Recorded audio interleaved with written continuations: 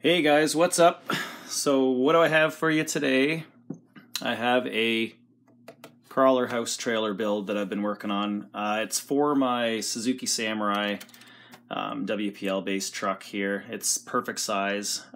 So again, what we'll do, like I like to do normally, is I'll pick the camera up and I'll give you guys a look at the little creation that I've got here. So this is going to look really awesome trailing along behind this little Suzuki truck. So let's take a look. What is it? It's an ambulance, or it was an ambulance. Here, sorry, I don't want to make you guys sick or give you motion sickness, so I'm just gonna put this back down and then I'll just pick the trailer up and show you like that.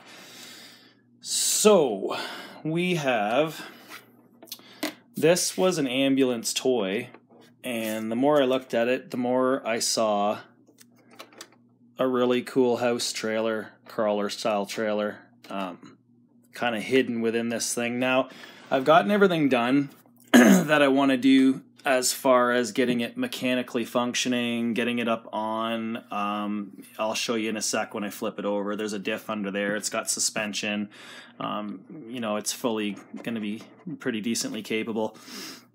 What I noticed is a lot of really cool lines. It's got a door, it's got some really neat little like rivets and stuff like that, and some moldings and some lights and stuff like that, so in a window.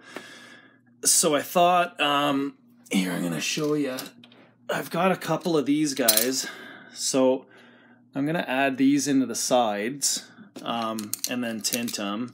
They're not going to be functioning. I'm not going to cut this thing open. I'm actually just going to paint the other side of that, and then I'm going to glue it on. You'll see how it looks. It's actually going to look pretty good. I've messed around with that before. It looks awesome. And I'm not really going to do anything as far as put anything inside of this as far as scale. It's pretty heavy already. It's just going to look cool trailing along behind the Suzuki.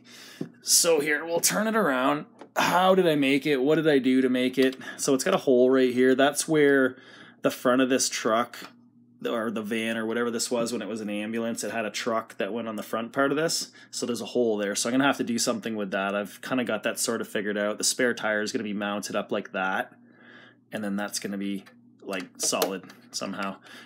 This part here is actually from, here, I'll take this off because we're gonna flip it over. It's from a toy trailer. And I thought the front looked really good.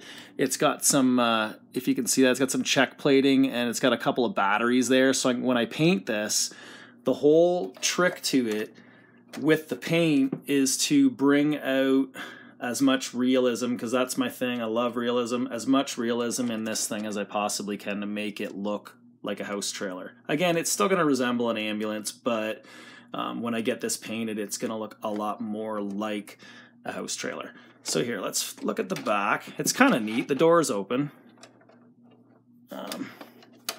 So you can see, like, there is a lot of room in there. If I wanted to do anything at all, I more than likely would put an additional battery source to power the truck, like with maybe a longer milliamp hour battery, something like that. And I would put it in here, and then what I was thinking is maybe wiring it up to the truck so that the truck can feed off of this for the battery source, which would be kind of trick and really cool. And it just sort of trails behind, and then I can go a lot longer and further. Obviously, it's going to wear the battery out pulling this behind it, so maybe that'll help. Okay, so let's flip it over. Let's get to the good part. So it's really more or less just glued together. So like I said before, this was a toy trailer from just a toy truck setup. I stole it from my kid. Sorry, son, but this is a lot better purpose for it. I've got a couple of beadlock tires on here. Now, these are from a 124 scale crawler. They're on backwards right now, so I have to flip them over. The diff is the same thing.